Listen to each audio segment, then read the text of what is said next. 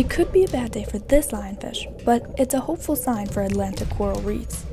This is rare footage of a grouper eating a lionfish, and it's not a common occurrence in the Atlantic. Lionfish have no known natural predators, one of the biggest reasons for their success. And lionfish will eat just about anything that swims in front of them, up to half of their own body size. Holling scholar John Peake worked this summer with Dr. James Morris, dissecting lionfish stomachs to see what they are eating. Are they picky eaters or gluttons? And how will that affect their impact on native fish and their ecosystems? What I've been doing is dissecting lionfish stomachs and looking at what they've been eating, try to identify potential ecological and economic impacts of the lionfish invasion.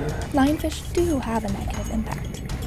In parts of the Bahamas, 40% of the biomass on some reefs is lionfish, and the native species that normally reside on these reefs have been reduced by 65%. At least in these samples, there are a lot of parrotfish, which is a really interesting fact for the environment because parrotfish are a key species in reducing algae growth on coral reefs. The fact that lionfish are eating a lot of parrotfish means that they're having a harmful effect on the ecosystem. Over time, we may begin to see more of groupers and other large fish eating these invaders. Nature may solve this problem on its own.